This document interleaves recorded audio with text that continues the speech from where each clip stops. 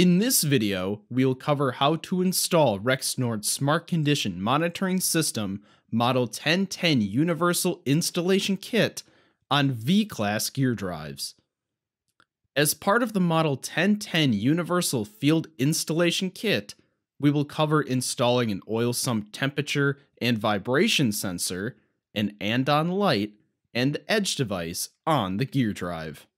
Before beginning the installation, verify that you have all the required parts and tools to complete the installation.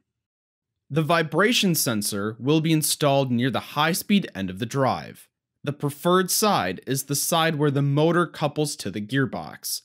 For V-Class gear drives, refer to the documentation included in the Model 1010 Universal Kit that specifies the correct position of the vibration sensor. To install the sensor, mark the position of the mounting plate. Use a number 3 drill and drill to a depth of 0.5 inches. Do not exceed this depth, as it may result in damage to the gear drive. Use a quarter 28 tap and thread the hole to a minimum depth of 0.34 inches.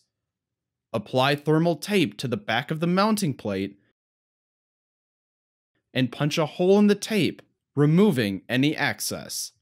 Proper orientation is critical to the function of the sensor.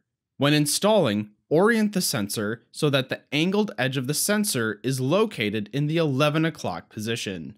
There is also an X-axis marked on the sensor. Ensure that X-axis is parallel to the split line of the housing. Use Loctite to secure the fastener. Position the mounting plate on the gear drive and secure the plate with a quarter 28 screw. Attach the sensor to the plate using the 2 provided M3 screws. If it is impractical or not safe to drill the hole into the gearbox due to accessories, components, or clearance, the plate can be epoxied using 2-part Devcon plastic welder. To ensure proper adhesion, prep the surface by sanding the paint and cleaning prior to applying the epoxy.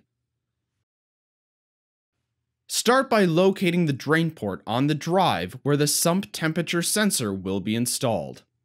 For V-Class gear drives, the recommended location is on the low-speed end.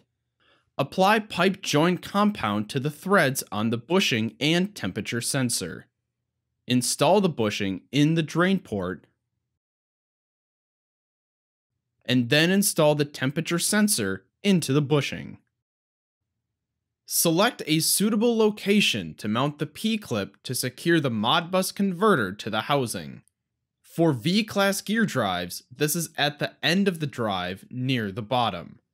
The hole for the clip will need to be drilled and tapped. Do not drill through the housing. Verify that the cable for the temperature sensor will reach the converter prior to drilling. Install the converter into the P-clip and attach to the drive with the M8 hardware. Attach the Modbus converter to the temperature sensor by connecting the blue end of the sensor cable with the blue end of the converter.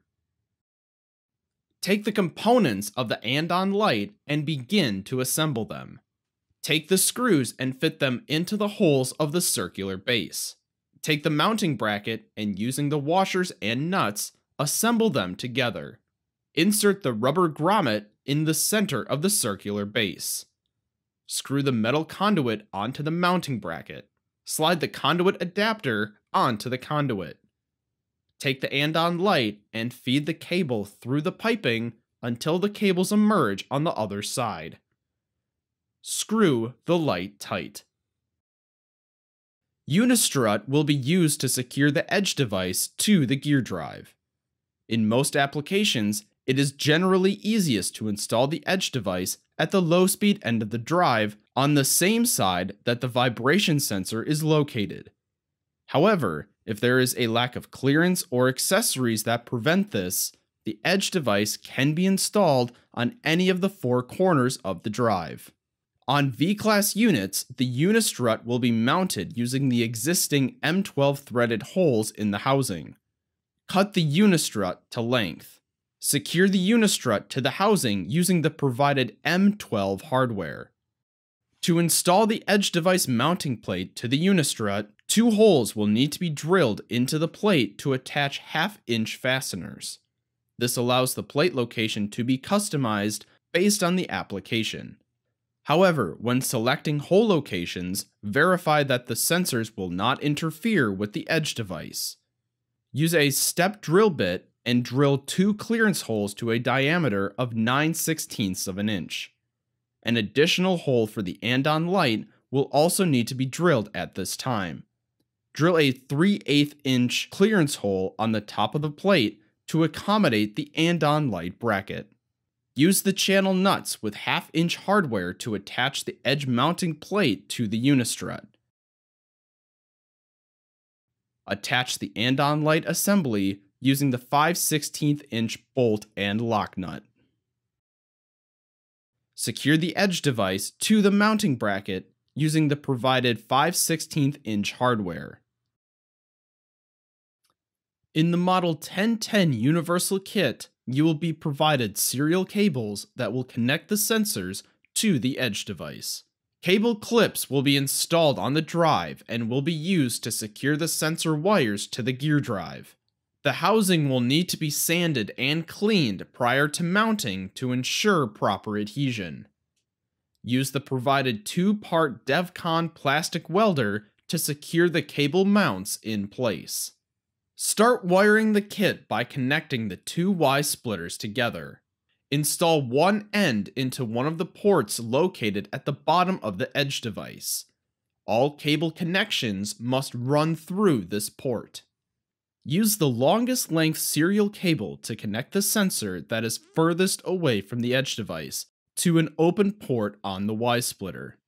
This is typically the vibration sensor in most applications. Use the shorter serial cable to attach the Modbus converter and Andon light to the remaining open ports on the splitter. Secure the cables with the provided cable mounts and ties. Loop any access cable neatly behind the edge device and use cable ties to secure the cables to the unistrut. Start by removing the 4 fasteners of the interface box on the edge device.